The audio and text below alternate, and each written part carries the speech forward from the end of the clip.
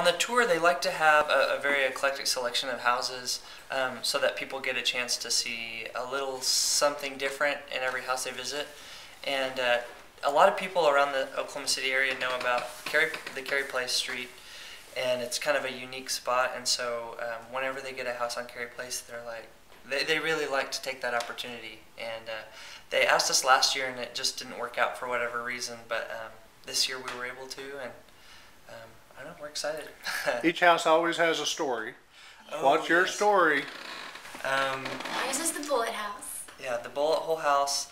There's a few variations of it, but there was a man and his young bride had built the house and moved in, and one day he came home from work and saw her in a compromising position with another man, and he looked at them and took out his gun and shot at them.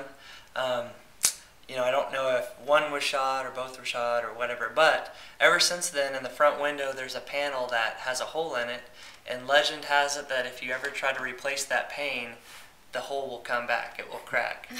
And our own little twist on that, you know, the previous owner said, well, no, I just put a little plexiglass sheet there, and I actually had somebody out, and I was going to replace some of the panes, and right the day before that was that hailstorm of 2010 or 2011, and it cracked some of the other panes, and I was standing right at that.